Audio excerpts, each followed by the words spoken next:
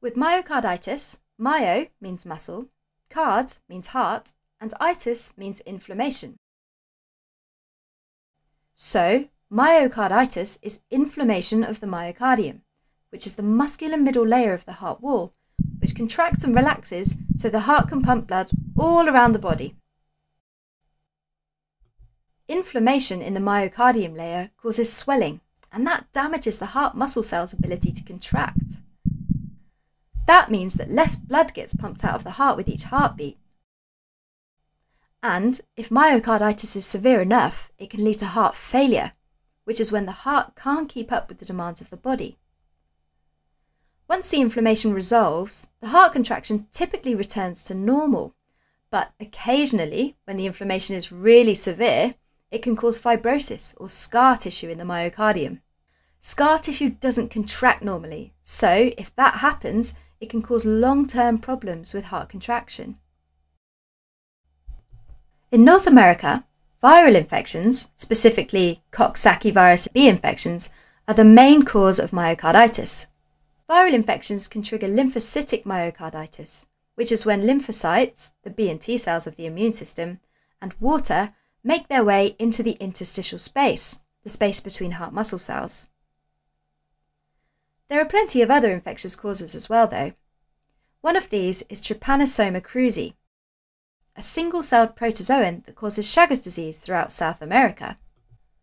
In Chagas disease, under a microscope, it's possible to see groups of amastigotes within the heart muscle cells, which are trypanosomes that are in the intracellular stage. As a result, the heart muscle cells necrose or die. There's also Trichinella, a roundworm that moves from the intestines into various parts of the body, causing a variety of problems, including myocarditis. Myocarditis can also be seen in Lyme disease, which is caused by the bacteria Borrelia burgdorferi, which is spread by deer ticks. Finally, in immunocompromised individuals, there's Toxoplasma gondii, a single-celled parasite harboured by cats that can cause myocarditis. So, those are the infectious causes, but there are also non-infectious causes of myocarditis as well. These include systemic lupus erythematosus, also known as lupus, and polymyositis, which is a generalised inflammation of the muscles, where the immune system starts to attack the myocardial layer of the heart. There's also drug-associated myocarditis, which means there's an adverse drug reaction that inflames the heart. Drug reactions cause a hypersensitivity myocarditis, which is when eosinophils get into the blood vessels in the myocardium. Finally, there's giant cell myocarditis, which causes inflammation in the heart from an unknown cause.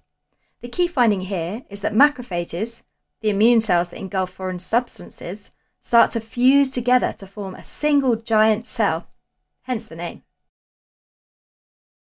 Individuals with myocarditis can have a chest pain that is sometimes positional, meaning that it can get better or worse depending on the body's position.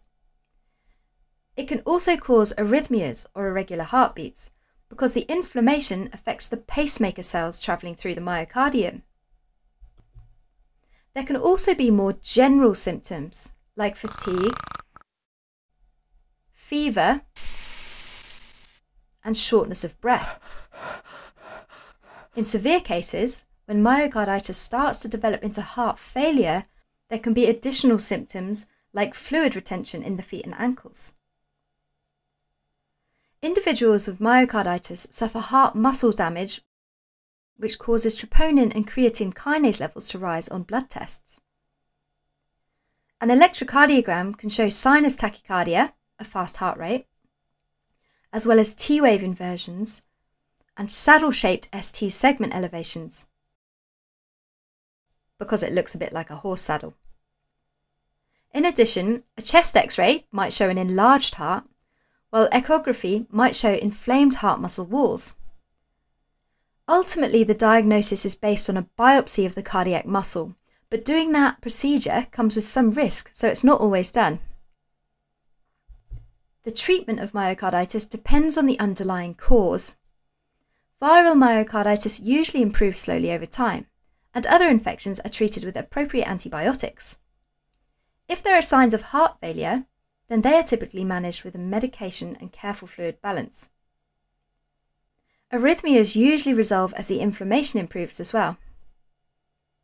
Finally, in severe cases, like some cases of Chagas myocarditis and giant cell myocarditis, a heart transplant may be needed if other treatments don't work. Alright, as a quick recap, in North America, myocarditis is most often caused by viruses like Coxsackie. But in South America, a common cause is Chagas disease. Symptoms include positional chest pain and arrhythmias, and classic ECG findings include sinus tachycardia with saddle-shaped ST segment elevations and T-wave inversions.